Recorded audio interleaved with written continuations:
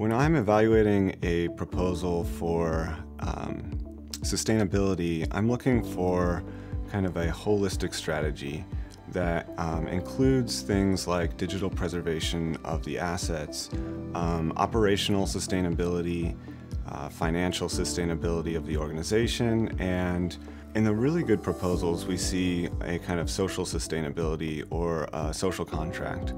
It takes a combination of a robust policy framework, institutional commitment of resources, both monetary and personnel, and the appropriate technological infrastructure.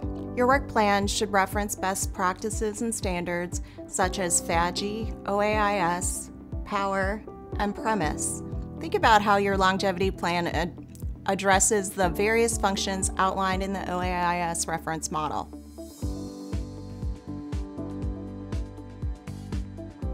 I often see applications that present solid information regarding the digital reformatting process, such as technical specs that cover the capture of audio or video content.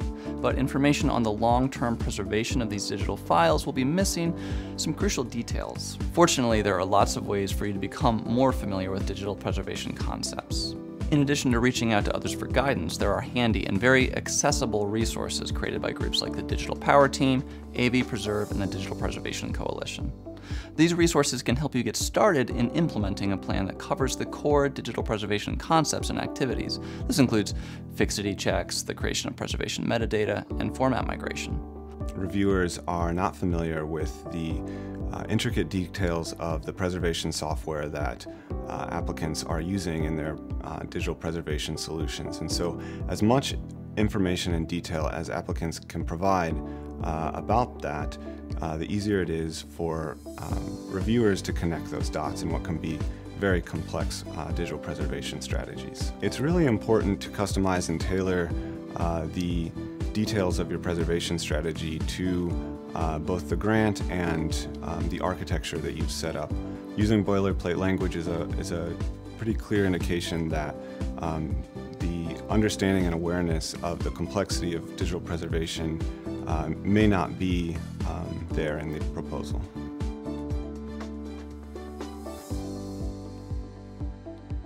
Some of the things that applicants can do are attend conferences, attend organizational budget meetings, and try to get a better sense of some of the financial context, some of the preservation context of what is timely and current in the field of digital preservation. Don't feel as if you have to reinvent the wheel.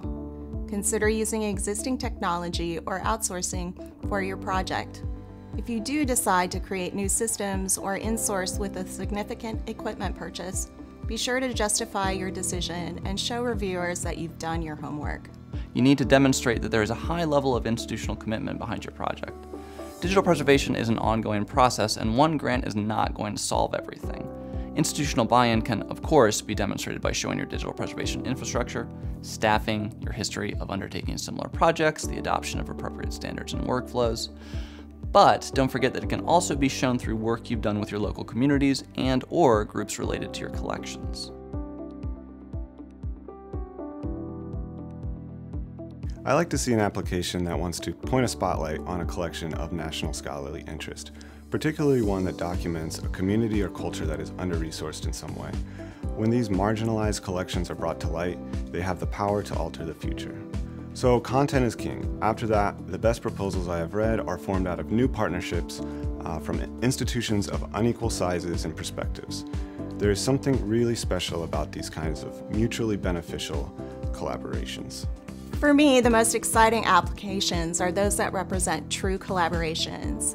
Each partner brings something to the table and learns and grows through the collaboration. No one partner dominates the decision making. I love to see applicants build in regular time for communication and reflection throughout the project.